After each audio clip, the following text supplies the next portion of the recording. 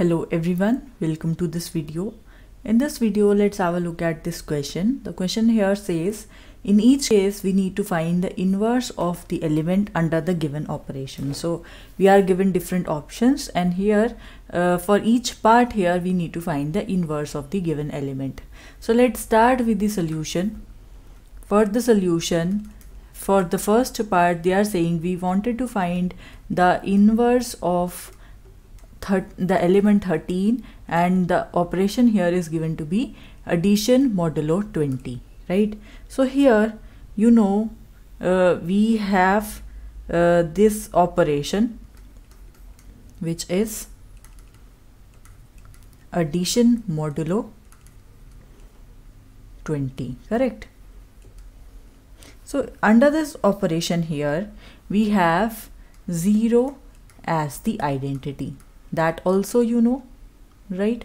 So in order to calculate the inverse, and what is this set, we have Z20 consisting of all the elements starting from 0 up to 19, right? So this is the set. Now if you wanted to calculate what is the inverse of 13, so you are looking for this element such that this is equal to the identity under mod 20, correct? So what is that element? So you can clearly see if you take 7 here, so it would give you 20, and it would be equivalent to 0 mod 20 when you calculate it.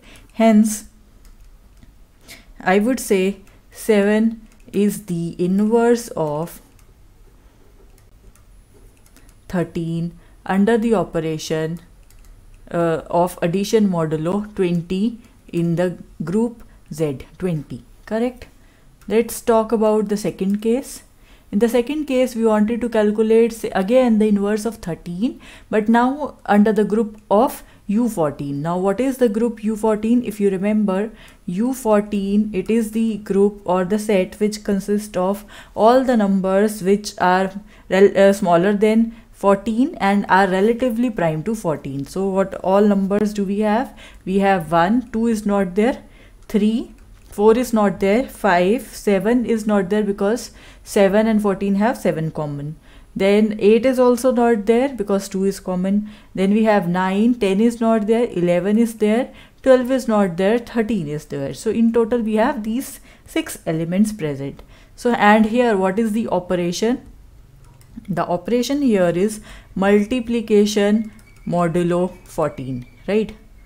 Multiplication modulo 14. So here what is the identity of this group? The identity of this group is the number 1.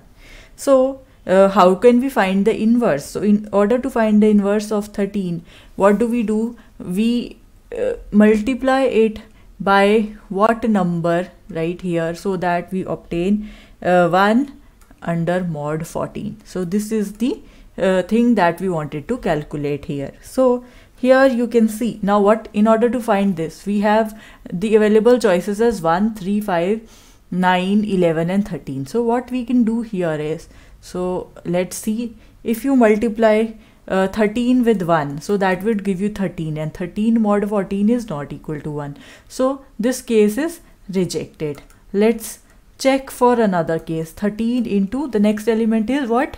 It is 3, right? What occurs when we multiply this by 3? So it would give you 39, and when you calculate 39 mod how much? 14, it would be equal to, you can divide it by 14 and it would be 28, right? So 39 when you divide it by 14, it would be 28, and here when you subtract them, you would have 11, right, which is not equal to 1. So this is also rejected. Similarly, we can calculate it for each case. If you multiply 13 with the next element 5, you would have the answer as 65, and when you divide this 65 by 14, you would have here 56, right? So obviously it is also not equal to 1. What about the next one? So we also reject this case. So what about 13 into 9? So let's check it. 13 into 9 is how much? It is 117, and when you take 117 mod 14, right, it would not be equal to 1. So you can also reject this case. What about the next one? Let's check it. So when you multiply 39 with 11, what would you get? You would have 143 here. And you see 143 mod 14, it would be equal to 3 and not equal to 1, right? So we also reject this case. So the only choice available is 13. Anyway, let's check it for 13 as well. When you check it for 13, it is 169, and 169 mod 14, that is equal to 1, right? So you, from this part, you can clearly see that we can accept this one. So we clearly see when you multiply 13 with 13 under the operation of multiplication mod 14, it comes out to be 1. Hence, we can conclude that 13 is the inverse of 13, right, in U14. So this is B part. What about the third part? We again have to check it in UN, where the number now is given to be n minus 1 and n is greater than 2. Actually, you see the C part is nothing but the generalization of this B part, right, where n was given to be 14, so n minus 1 was 13. So instead of calculating all of these multiplications, so what we can do, we can directly use this formula if you know it straight away. So let's see what is that formula. So when we solve this C part, what do you have? You have n minus 1 present in UN, where n is greater than 2. So basically we are looking for some number here, right, such that when you multiply it by multiplication modulo n, right, what is this number, so that you would have the identity 1 under mod n. So this is what we are looking for. I claim that n minus 1 has n minus 1 as its inverse in UN. Why I am saying so? Because from looking at the previous case, I noticed that 13 is the inverse of 13, correct? So let's make it down here and check whether is this correct or not. So we are checking it for n minus 1. So we have to check whether this is equal to 1. So let's take the left hand side here. So it would be n minus 1 multiplication mod n with n minus 1.